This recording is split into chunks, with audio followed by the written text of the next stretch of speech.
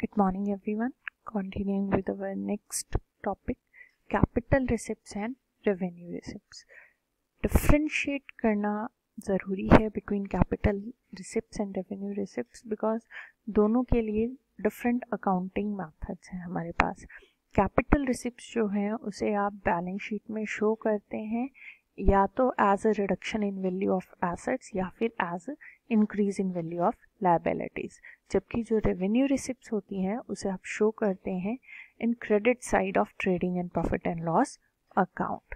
Capital receipts में किस किस टाइप की रिसिप्ट्स इंक्लूड होती है, जैसे amount received from fixed assets या investments, amount received by company from issue of shares and debentures, amount received as loan from any person, bank or organization, amount received as compensation from accident of assets.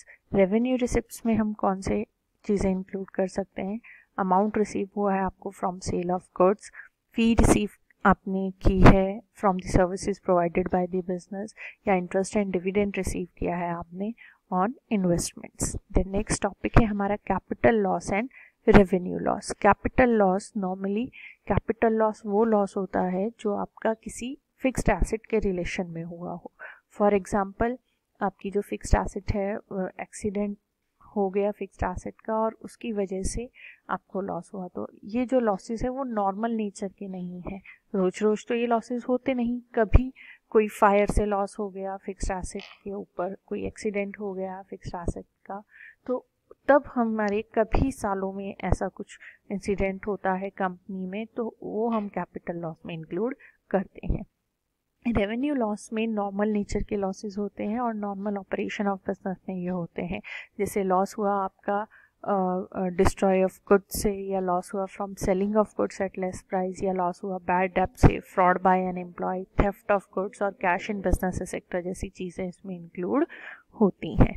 Next जो हमारा है that is capital profit and revenue profit. Capital profit, जो profit आपको cell of fixed asset से होता है उसे हम कैपिटल प्रॉफिट कहते हैं. फॉर एग्जांपल जो बुक वैल्यू थी आपकी मशीन की वो थी 2,25,000 रुपीज़ की, लेकिन मशीन जो है वो आपने सोल्ड की 2,56,000 में, तो आपको जो अमाउंट रिसीव हुआ 2,56,000 रुपीज़ वो आपकी कैपिटल रिसिप्ट है, और जो प्रॉफिट होगा सेल ऑफ फिक्स्ड एसेट्स है वो कितना हुआ आपका 2,56,000 माइनस 2,25,000, 31,000 आपका कैपिटल प्रॉफिट हुआ. देन रेवेन्यू प्रॉफिट, वो प्रॉफिट्स जो नॉर्मली अर्न आप बिजनेस में कर रहे हो, जैसे commission received, discount received, rent received etcetera. इसका एक एग्जांपल देख लेते हैं. State which of the following receipt would be treated as capital receipt and revenue receipt. सबसे पहला है हमारा plot of land was purchased in 2002 for 5,80,000 and sold in 2008 for 9,85,000. plot of land आपका क्या है?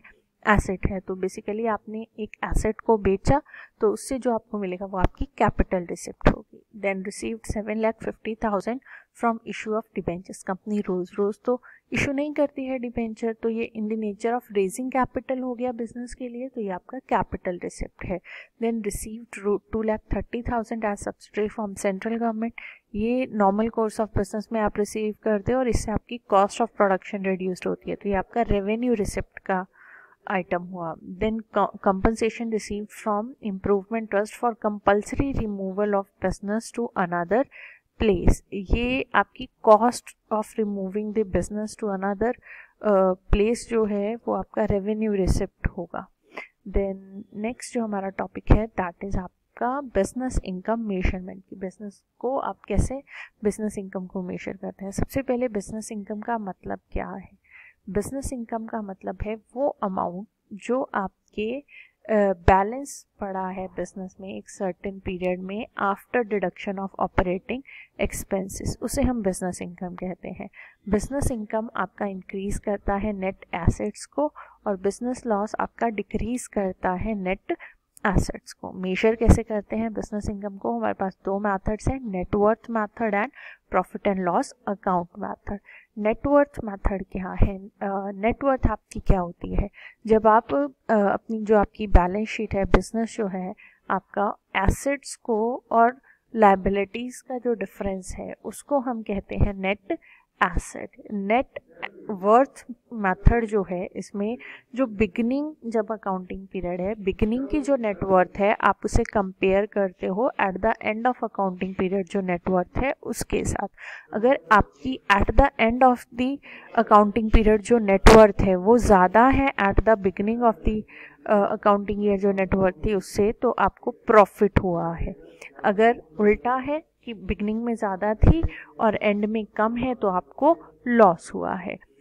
इस मेथड, ये जो मेथड है वो किस प्रिंसिपल पर बेस है कि जो इंक्रीज और डिक्रीज हो रहा है नेटवर्थ में वो हो रहा है ड्यू टू प्रॉफिट और लॉस।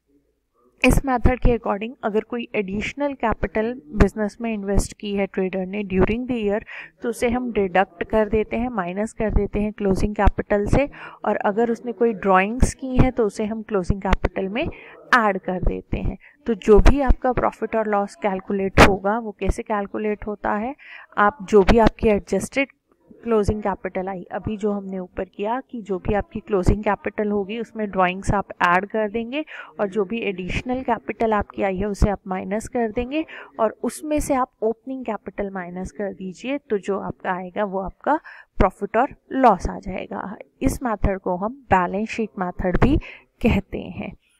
इस मेथड में जो वैल्यूएशन है लायबिलिटी की वो तो इजी है, बट वैल्यूएशन ऑफ एसेट्स करना डिफ़िकल्ट है।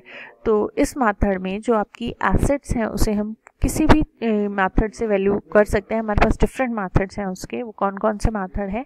फर्स्ट मेथड है हमारे पास historical cost basis, best method है फॉर वैल्यूएशन ऑफ एसेट। इस मेथड में डिफ़िकल्ट है, लेकिन इस मेथड में कैलकुलेट करना कि एक्सपेक्टिंग वर्किंग लाइफ कितनी होगी एसेट की। बहुत सारे अनसर्टेन इवेंट्स होते हैं जो इफ़ेक्ट करते हैं इन estimating working life of asset, that जैसे टेक्निकल डेवलपमेंट हो गया, change in place, change in production capacity etcetera. Then present value of future earnings of the asset. इस मेथड में डिफ़िकल्ट है ये एस्टिमेट करना कि फ्यूचर अर्निंग्स क्या एसेट्स आपको देगी। देन रिप्लेसमेंट कॉस्ट बेसिस, इस मेथड में जो एसेट है उसकी वैल्यू डिपेंड करती है कि जब आप उस एसेट को चेंज करने जा रहे हैं तो उसकी रिप्लेसमेंट कॉस्ट कितनी आ रही है। Due to technical changes difficult है असरटेन करना कि रिप्लेसमेंट कॉस्ट कितनी होगी उस आइडेंटिकल मशीन की।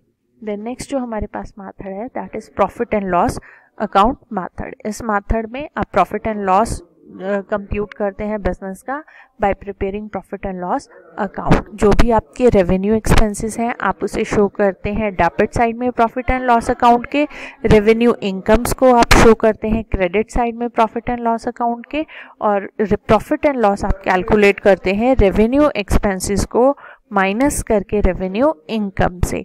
लेकिन कुछ पॉइंट्स हैं जो आपको कंसीडर करने हैं while calculating profit and loss. वो क्या क्या चीज़ें हैं, सिर्फ और सिर्फ कैश ट्रांजैक्शन ही रिकॉर्ड नहीं होती है प्रॉफिट एंड लॉस अकाउंट में। वहाँ पे आपने वो ट्रांजैक्शंस भी रिकॉर्ड करनी है जो आपने कैश में पे नहीं की है लेकिन वो रिलेट उसी पीरियड से करती हैं, उसी ईयर से करती है। मतलब सिंपल सा मतलब ये हुआ कि जिस ईयर का एक्सपेंस है वो उसी ईयर में रिकॉर्ड होगा, चाहे उसके लिए आपने कैश पे किया है चाहे उसके लिए आपने कैश पे नहीं किया है।